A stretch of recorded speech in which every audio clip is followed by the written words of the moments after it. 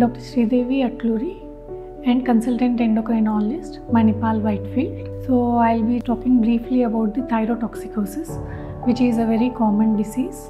So thyrotoxicosis is nothing but excess of thyroid hormones in the body. So this can happen due to multiple reasons, but thyroiditis and Graves are the most common causes. So you need to differentiate both because treatments vary for both. So usually patients present with weight loss, palpitations, shivering of the hands, heat intolerance, sweating and hair loss.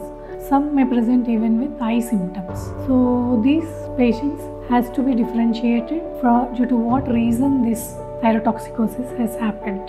So for that we have multiple ways. One is the duration of the history. If long duration, Graves. Short duration can be thyroiditis and Graves. So technetium-99 uptake scan helps in differentiation so that treatment can be individualized. So for thyroiditis, it's only a temporary supportive care.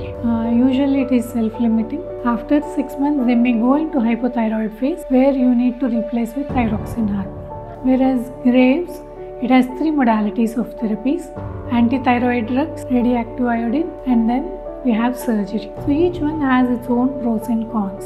So to first, initially, whatever the reason, you will start with anti-thyroid drugs, and once they are euthyroid, you can continue anti-thyroid drugs for 1 to 1.5 years. But the disadvantage with this is there is a chance for recurrence. Advantage is that they may go into permanent remission. When it comes to radioactive iodine, it is a very simple procedure and then permanent cure will be there. But the disadvantage is lifelong hypothyroidism. They need to take medication. And coming to the surgery, this is also a permanent cure, but surgery can have its own complications and may increase the morbidity. And one more disadvantage is permanent hypothyroidism, where they require lifelong therapy. So depending on the individual condition, whether planning pregnancy, completed family, their side effects that occur. So depending on this, we individualize the therapy and then decide which one to be followed.